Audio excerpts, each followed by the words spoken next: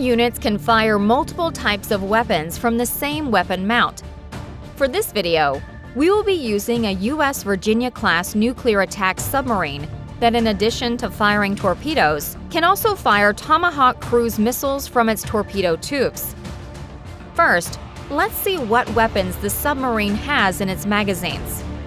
To do this, click the Magazines button on the side units panel, or by selecting Magazines from the Unit Orders drop-down menu. Doing this, we see that the submarine has 12 Tomahawk missiles in its magazine. To load the Tomahawks into a torpedo tube, open the Unit Weapons menu and expand one of the 533mm torpedo tubes. Doing this, we can see that each tube is currently loaded with an Mk-48 torpedo. To load the Tomahawk missile, click the checkbox under the Reload Priority column. The unit will unload the Mk-48 and reload it with the selected missile.